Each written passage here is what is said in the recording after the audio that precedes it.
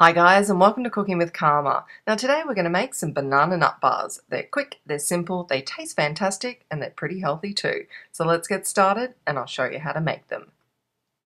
First up, into a bowl we're going to mash up our bananas. Now you want to give them a really good mashing until they almost turn into a liquid. To that we're then going to add in our rolled oats, the chopped up dates, and our sultana and seed mix. A little drop of vanilla, and just give it a good mix until everything is well combined.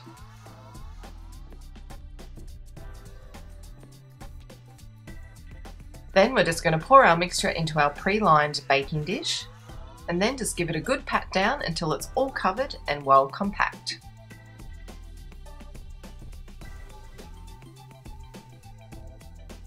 Cover with some nutmeg and some cinnamon, and that's pretty much it.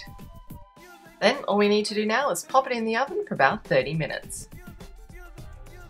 You know when it's ready when the edges are just starting to brown.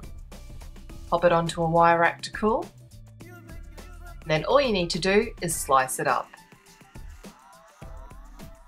And there you have them, slightly crunchy on the outside and lovely and chewy on the inside.